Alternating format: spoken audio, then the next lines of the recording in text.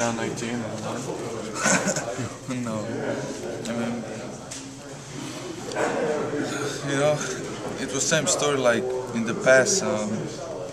They missed shots and they got a second chance point. They got a rebound and it was easy basket. And we didn't play together.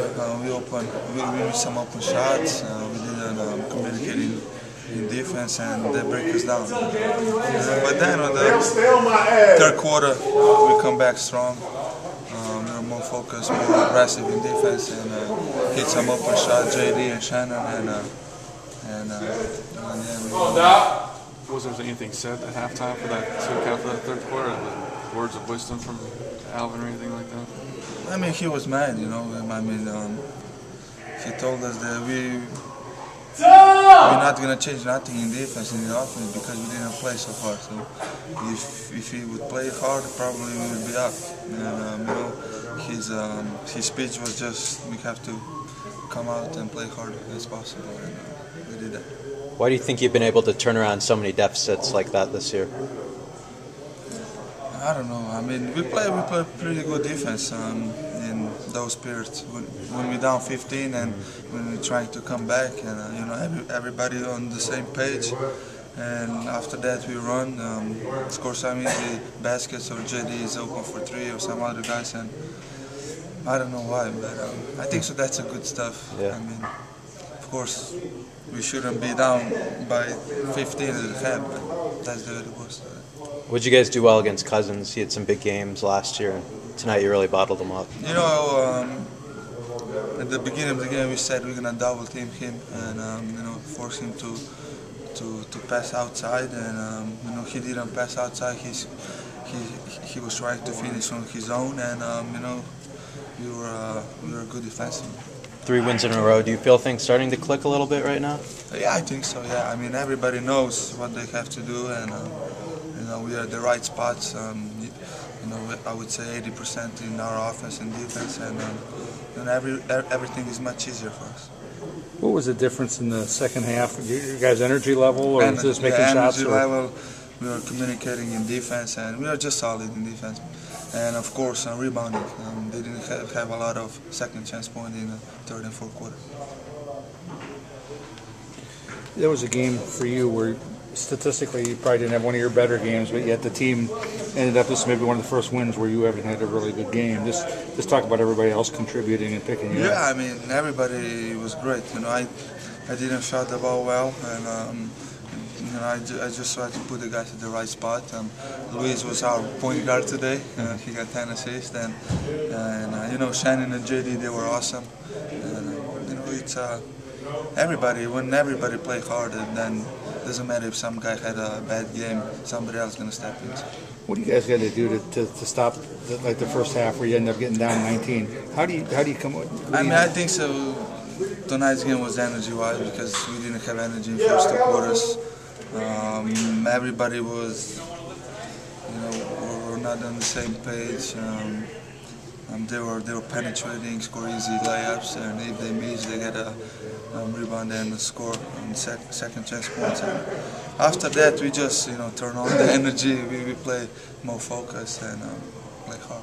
You worried about Scola taking your job there with the 10 assists? No, I mean, no.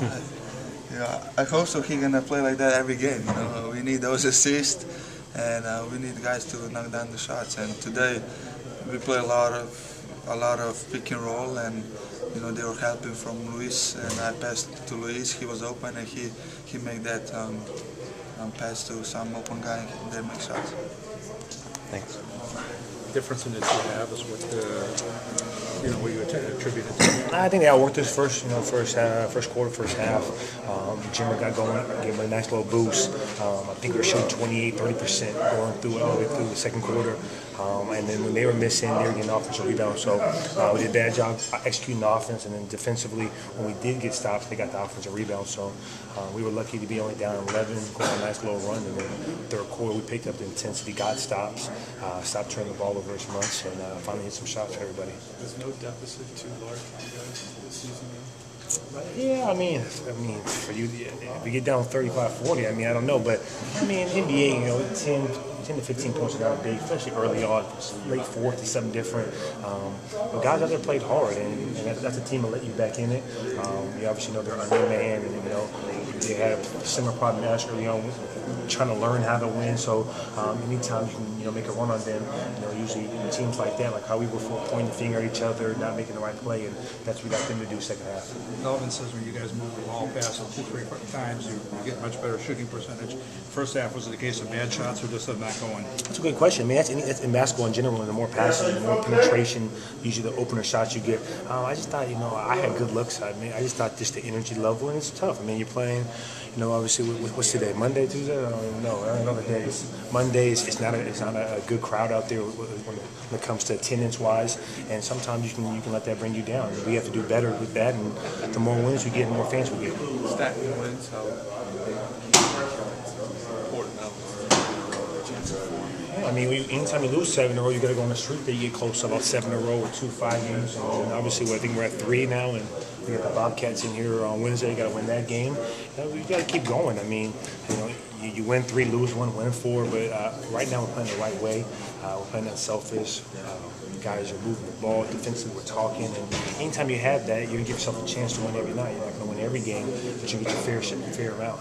You guys did a nice job against Allen Iverson last game. Yeah. Tonight against DeMarcus Cousins. What was your recipe? We're just doubling. That's all we're doing now. We're just doubling and making it a healthier, scheduled game, making other people shoot it. If that's your main option, we're taking that away and making other guys do it. And today, Fredette did a good job with that. And, Brooks got into the lane, but for the most part, when the best player on our team usually kills us, that's usually when we lose. So we're trying to take that away. You guys also have a nice little lineup going. You guys are 3-0 with the lineup as is. Do you just feel a natural chemistry there? Or what do you think is clicking?